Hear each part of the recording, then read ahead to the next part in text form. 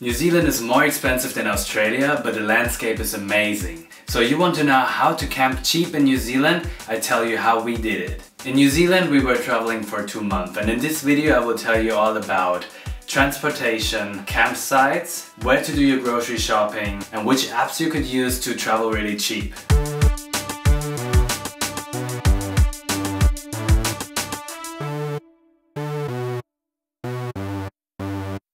So when we talk about transportation, there are several ways to get around in New Zealand. First of all, you can take a bus. There are several companies like Kiwi Experience, Stray. I give you the whole list down in the description. If any company is missing, just post a comment and I will add it to the list. So using a bus is probably one of the cheaper ways to get around New Zealand, but on the other side, if you really want to experience the beauty of New Zealand, if you, for example, see a spot which you really like and you just want to hop off the bus, it's not possible. Most of the bus companies, they just take you from one town to the other, and it's not that easy to make stops in between. Then you maybe have to hitchhike, which is also quite a cheap way to get around in New Zealand, and we met several people who did it.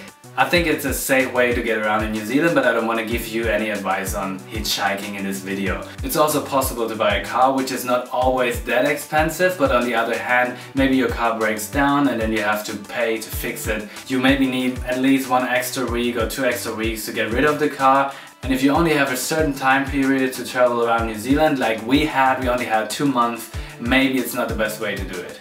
There's one more cheaper way to travel around New Zealand, and that's, for example, doing relocation. Which means you're going to relocate a car or a campervan, let's say from maybe Christchurch to Wellington. Sometimes you only pay a little amount of money to get a car. Sometimes they even pay you petrol or they pay you the ferry ticket. But at the end maybe you only have 4 or 5 days. So this is not a long time to travel around New Zealand. I think it also takes a lot of time to book the car. You always have to look it up, like in which time they need someone to relocate the car from A to B. So for us it wasn't an option as well. So for hiring a car or a campervan, I give you 2 advice.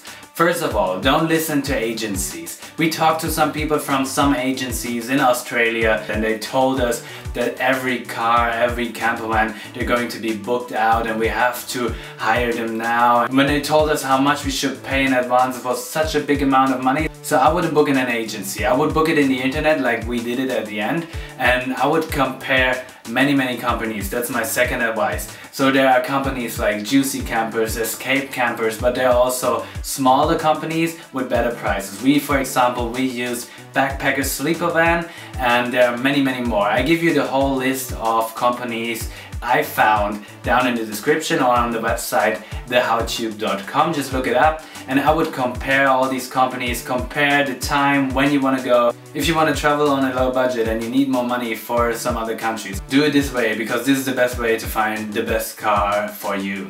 And we booked it in January, 2 weeks before we flew to New Zealand, and this is already high season, and we still got a discount, an early booking discount. And one last advice, I wouldn't use any navigation device. We didn't use it, and in New Zealand it's so easy to get around. You don't need any navigation device. This just costs you extra money. So on the South Island we had a campervan and we were driving around for around 25 days in total, and we paid 2,450 New Zealand dollars. On the North Island we had a car and we bought some camping equipment like a tent, a gas cooker, a pot, whatever we needed, and we were driving around for 14 days in total. So hiring a car in the North Island was around 650 New Zealand dollars. If you want to know how much we spent in total for campsites, for gasoline, just go on the website thehowtube.com. So let's talk about cheap campsites. First of all, it is illegal to just park somewhere on the street and sleep in your car or sleep in your campervan. We talked to people who woke up in the morning and they got a $400 fine on their window. So I would prefer a cheap campsite, and there are actually several campsites where you could go to. You can find those expensive campsites where you got a shower, where you got Wi-Fi, where you got a kitchen, but I think if you travel around New Zealand you don't really need it. So how to find those cheap campsites? First of all, wherever you go you have to watch out for eyesight. Eyesight is an information center, and a free information center, and you can find everything like attractions, where you need to go, how much it is. You can book everything you want to do in the Eyesight, and you can also ask them where to camp. So they will give you maps of the town, and they will give you maps of the area, and they provide you with a lot of information. So when you go to a nice site, you should look for a book like this you see on the picture. This is a book of DOC, or Dog Campsites, Department of Conservation, and in this book you can find all these cheap campsites all around New Zealand. So whenever you drive around, just look at the maps in this book and you will find a campsite close to where you are. The campsites are quite cheap compared to other campsites, so you can pay like $12, $10, sometimes $6, and sometimes it's for free. They have a nice system. You just go to the campsite. Many times we just drop the money in a box and they will pick it up later. It's possible that you drive like 30 minutes one way and then you arrive at a beautiful lake and there is no one there and you can just camp there. You have your toilet, you have your lake, and it's just amazing. So look for the book. And also food is expensive in New Zealand and other stuff you want to buy and you need. So there are several shops where you can go to which are quite cheap compared to other shops. First of all, there is Kmart and there is Warehouse. Those two shops are cheap for equipment you need. Like the tent we bought was only $12 to $15 and the gas cooker was quite cheap. If you're going for cheap food, you need to go to Pack and Save. Whenever you see a Pack and Save, just drive there and buy everything you need. Noodles, bread, it's the cheapest in Pack and Save. So this is your #1 store. Countdown is more expensive, for example, but we got a Countdown Club card, which is really nice because sometimes you get some nice deals with this card. It's for free, just get it, and whenever you need something, use your card. And then there are food stalls. Whenever you see food stalls on the way, you can buy potatoes, carrots, fruits. It's amazing and it's cheaper than in any store. And my last advice is use some apps like Wikicamp New Zealand and Campermate.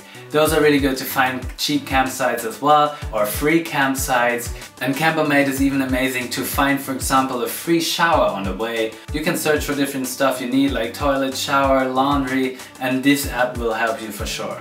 And then of course we use Facebook groups like Backpackers New Zealand or Backpacking New Zealand. There are several groups, just look it up. Here you can post questions you have and you can even sell your car and all your stuff at the end when you're leaving New Zealand. We used it to get rid of our stuff, and it's also quite nice to find cheap stuff. If you don't want to go to Kmart and buy a new tent, you maybe can buy all tent in this Facebook group. So if you have all this information, it can be quite cheap to travel around New Zealand. If I could help you, please give me a thumb up. If you want to see all new videos, please press the subscribe button.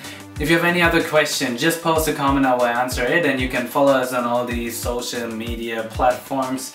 On this side you can see a video how to pack a backpack if you want to travel for 9 months or maybe a year or maybe 2 years.